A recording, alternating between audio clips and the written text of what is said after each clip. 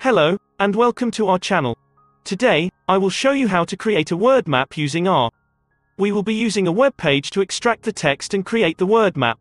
So let's get started. Open a new R script in Rstudio. We will use these packages. If you do not have these already, then please install them first. To get our data, let me get the URL of any website. We would read this web page, and then extract the text from this web page.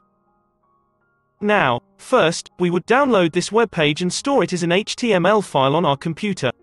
Next, we would read the text from this HTML file. We will store the text which we read from the HTML file into a corpus. Corpus is the main structure for managing documents in the TM package. Basically, corpus represents a collection of text. Let's convert all text into lowercase first, to avoid representing the same word multiple times. As computer will treat the words with different capitalization as two or more separate words.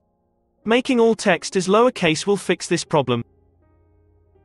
Next, we will remove the numbers from our words which we stored in the corpus, as we don't want our word map to have numbers like 1, 2, 3, etc. in the final output.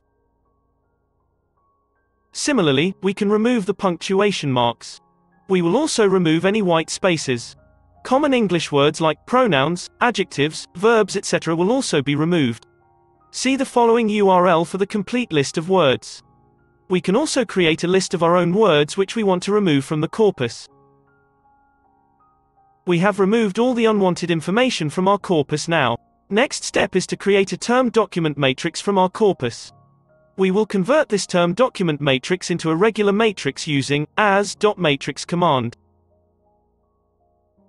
Final step in the data preparation is to sort the words based on their frequency. As we would like to show the most frequent words in our word map, the size and location of the words in our word map will depend on the frequency of the word. A word with the highest frequency means it is most important in our word map, and it will appear in the center of the word map and will have the biggest font size as well. We will create a data frame which will have two columns in it. First column is word and the second column is the frequency of this word. Now is the time to assemble our word map. Wordcloud command draws our word map.